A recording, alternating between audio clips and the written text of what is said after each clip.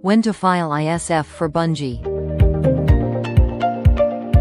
Every aspect of international trade carries a unique set of regulations and requirements.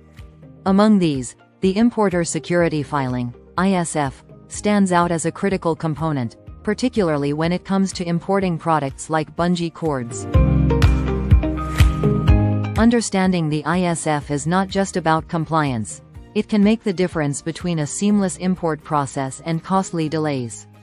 At its core, the Importer Security Filing, commonly referred to as ISF, serves as a pre-arrival notification to U.S. Customs and Border Protection, CBP, ensuring necessary import information is available before a shipment arrives. In essence, the ISF is designed to enhance security measures within the U.S. supply chain. For importers dealing with bungee-related products, timely filing of the ISF is especially significant. Specifically, U.S. Customs mandates that the ISF must be filed at least 24 hours before the cargo is loaded onto a vessel destined for the U.S. This requirement is not merely procedural. It is a vital part of the trade security strategy. The ISF consists of specific data elements that must be submitted to CBP, including the seller, buyer, and cargo description. For bungee imports, accuracy is critical. Misrepresentation or incorrect information can lead to significant penalties, cargo delays, or even denial of entry. The filing process requires meticulous attention. To file an ISF, importers must collect all relevant shipment information, often collaborating closely with suppliers and freight forwarders. Once the data is collated, it is submitted electronically through the Automated Commercial Environment (ACE) system, which is an essential platform for customs processing. For those new to the ISF filing process, pitfalls abound. Common mistakes include underreporting the number of packages or failing to include complete addresses. Importers of bungee products should be vigilant, as these errors not only result in fines but can also trigger audits or inspections that delay delivery. Failing to file the ISF accurately, or at all, carries significant repercussions. CBP employs a strict enforcement policy, imposing fines that can range from $5,000 to $10,000 per violation.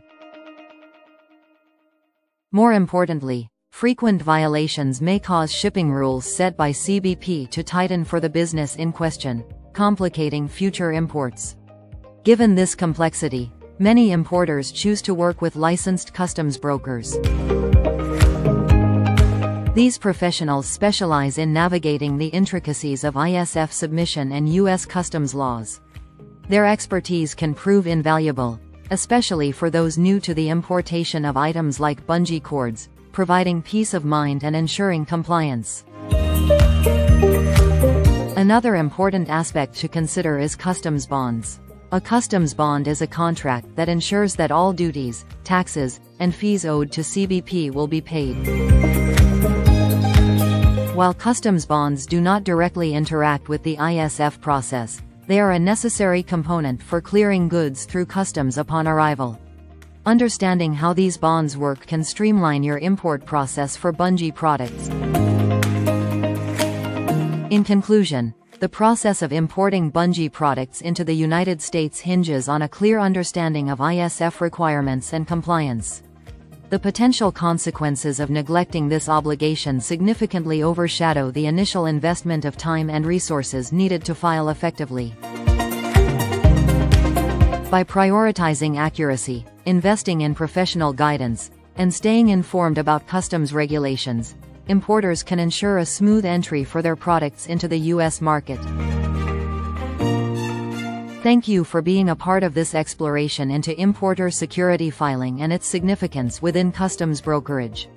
Video disclaimer below. We encourage you to watch our upcoming videos for additional insights into international trade and customs processes.